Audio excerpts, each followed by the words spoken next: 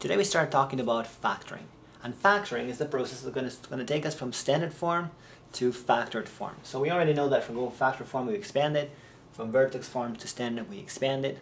Now that's just one way to go to factored form. Why would we go to factored form?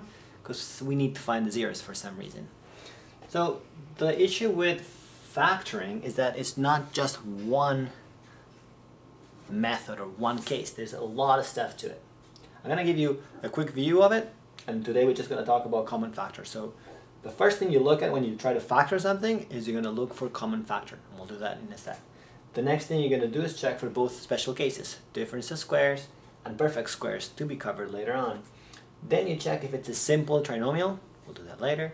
You check if not, if it's a complex trinomial, and then maybe it's one of those cases where you just cannot factor it. So we're going to have to look at all these cases individually on future videos. So today, just common factor. What is common factor?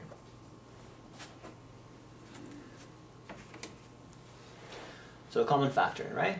Common factor, well, first of all, in order to have something in common, you need to have more than one term, because we're looking for something that's common in all terms, all 2 terms, all 3 terms, all 4 terms, however many there are. And what is that you look for to be common? Well, you're going to look at the coefficient from all the terms and see if there's a number that goes into all of them, not 2 out of 3, just all of them.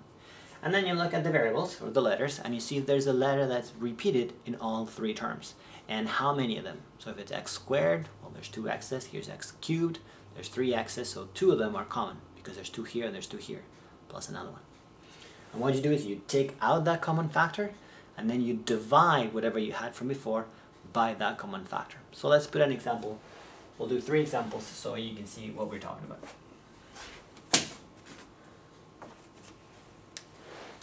Six x squared plus 2. So there are 2 terms. We need to know if a number here goes into 6 and into 2. And you can probably see that that number is going to be 2. 2 goes into 6 and 2 goes into 2. Then we'll look for the variables. We see we have x squared here, but no x squared here. So what we're going to do is we're going to take out, I'll make it thick, there. We're going to take out a 2 from here, because there's no variables, and then we're going to divide this whole thing by 2. Now what I'm doing in red is kind of what you're doing in your head. What you would write down is this. I took a 2 outside, and now 6x squared divided by 2 is 3x squared. And 2 divided by 2, it's plus 1. And there you have it. So 6x squared plus 2 is the same as 2 times 3x squared plus 1. The one nice thing about factoring is that every time you finish factoring something, you can multiply it in your head, expand it in your head, so that if you get the same thing you started with, it's right. So 2 times 3x squared gives me 6x squared. 2 times 1 gives me plus 2. So I know that that's the right answer. If we look at this one, we got 4x to the power of 5 minus 3x to the power of 3 plus 2x squared. Okay, let's look at the numbers first. 4, 3, and 2. The only number that goes into 4, 3, and 2 is 1, and that's just not necessary for us. So let's look at the variables. I got x to the power of 5, x to the power of 3, and x squared. So x is there all the time, but there's more than one x. There's 5 here, 3 here, and 2 here. So I could take out 2 from all of them, and that would still work. So we're going to do, put the brackets on it, take out x squared, and divide the whole thing by x squared.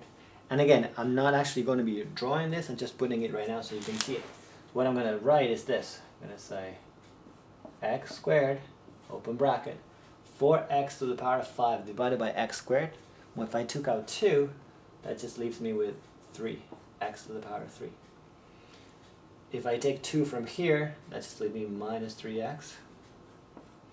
And if I take 2 from the 2 that I have, that just leaves me with plus 2.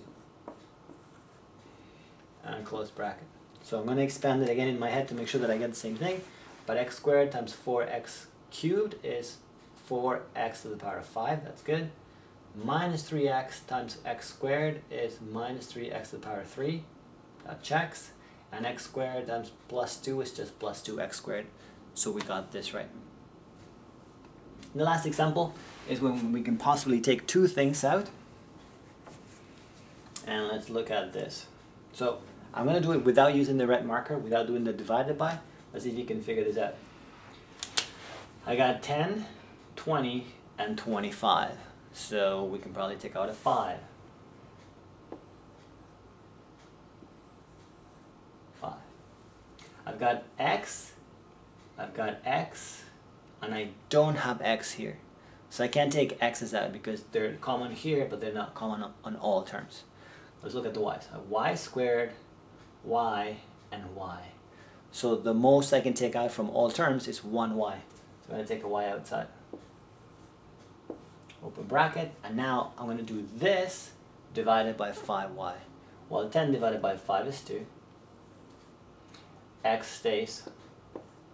Y squared divided by y, that gives me only 1y. 20 divided by 5 is 4. X squared, nothing changes with the x squared. And the y divided by y is 1, so I can put a 1 or just leave it as it is. And the last one, minus 25 divided by 5, it's minus 5. And y divided by y is 1, therefore that's an answer. And as every time we factor, we're just going to check it again. 5y times 2xy, well that's 5 times 2 is 10, that's good. Y times y is y squared, and x is x, got it. 4x squared times 5y, well 5 times 4 is 20, that's good. Y times nothing is y, and x times 1. X squared is just x squared, and it goes right there. And last term, 5y times minus 5, well the y is just the y, and the 5 times the minus 5 is minus 25, so this checked out and we did common factor properly. Next we will look into this to see if we can continue factoring, but at least common factor, which is the first thing that we never forget to do, it's done.